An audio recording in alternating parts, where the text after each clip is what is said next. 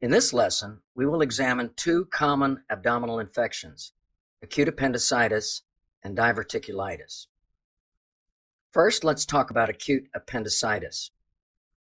Acute appendicitis usually begins with vague, often colicky epigastric or periumbilical pain, which localizes to the right lower quadrant over the next 12 hours. On exam, patients have moderate fever, right lower quadrant tenderness, guarding, rebound tenderness, and a positive obturator sign. The technique for detecting the obturator sign, called the Obturator test, is carried out on each leg in succession.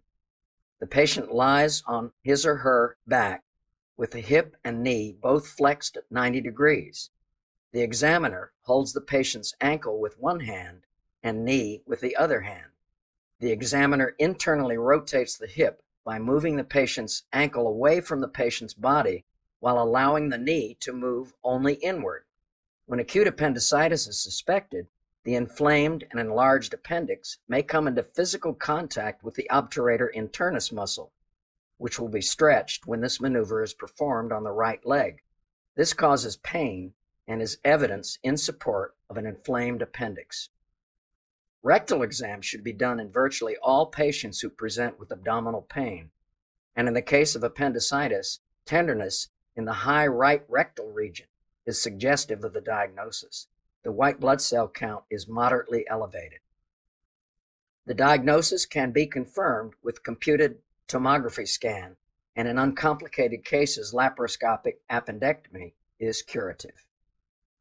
Antibiotics play a lesser role, however, are given once the diagnosis is apparent. Ertapenem, with its long half-life and a single daily dose, has been shown to be effective. Diverticulitis is inflammation of a diverticulum. Diverticula are small pouches that can develop in the wall of the intestine. Diverticulitis has often been called left-sided appendicitis, but usually presents more subtly with mild to moderate left lower quadrant abdominal pain lasting days. Diarrhea, nausea, vomiting are frequent. A slight increase in white blood cell count and moderate fever is common.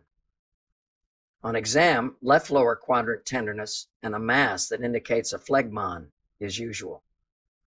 For most patients, surgical resection of the involved sigmoid colon is ultimately required. However, decreasing inflammation and infection with antibiotics which cover the mixed flora of the colon prior to surgery is highly recommended. For mildly ill patients, amoxicillin clavulanate or a fluoroquinolone plus metronidazole should be effective. For sick patients, hospitalization and IV antibiotics such as piperacillin tazobactam or ertapenem are required.